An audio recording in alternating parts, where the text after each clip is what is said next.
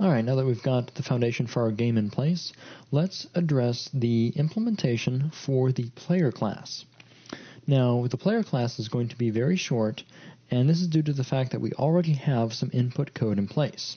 Earlier in the behavior demo project, we had put together the gamepad behavior. So we already have a behavior that can be assigned to an actor that will take input from a gamepad controller.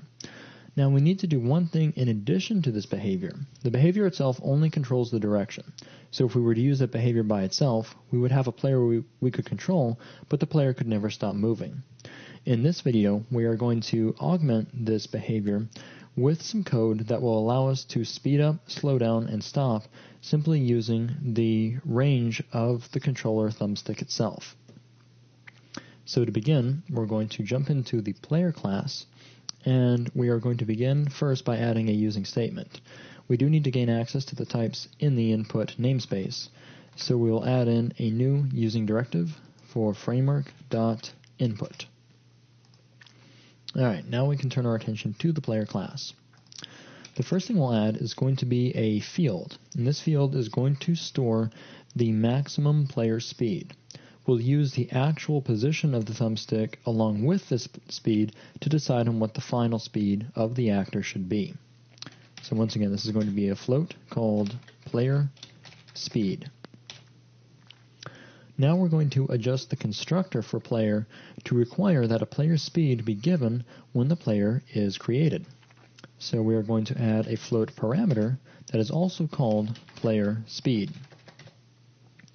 Then inside of the constructor, we're going to make sure that this field gets assigned, and we are also going to establish the behavior that the player is going to use.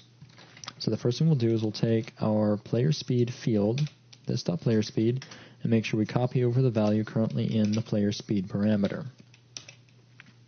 Now we need to establish the behavior so that we can start reading gamepad input. So looking at this player, we'll say this.behaviorList.add. Then we will here inline instantiate a new behavior gamepad class, or rather object. So to this behavior gamepad, we need to specify a weight. We'll give a weight of 0.5f.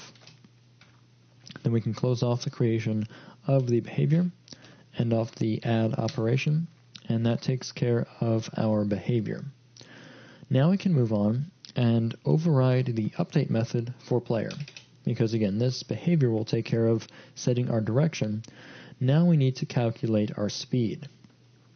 So we will override the update method, and inside of update, we'll make sure that we retain the call to base.update, since that's what's going to allow our actual application of the behavior itself back in the base actor class. So let's move that down, and we'll do a few operations before the base version of update is run. What we'll do is we'll grab the input vector that is represented by the left thumbstick on the controller for player 1. To do this, we'll make a vector2 variable. We'll call this input vector, and we will set it by grabbing the state of the gamepad controller and directly accessing the left thumbstick. To get the state, we'll take our gamepad class. We will call the getState method. We'll pass in a player index of 1. Then we can immediately take the resulting return, which is going to be a gamepad state.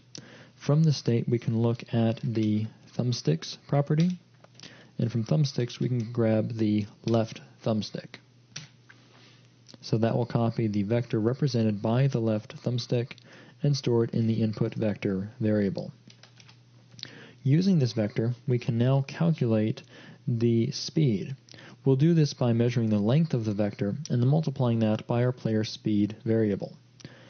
Once we perform this calculation, we'll immediately store the result into the actor's own speed. So this will go back into the behavior system and be used appropriately. So we'll set this dot speed to be equal to input vector dot length times our player speed, which is this dot player speed. And here we can see why we need a separate field rather than simply changing speed itself. and as player speed really represents the maximum speed that a player can move. Speed represents the current speed, which may be different or less than the maximum if the thumbstick has been pushed all the way in its full capacity. We're also leveraging the fact that input vector.length is going to return a unit vector.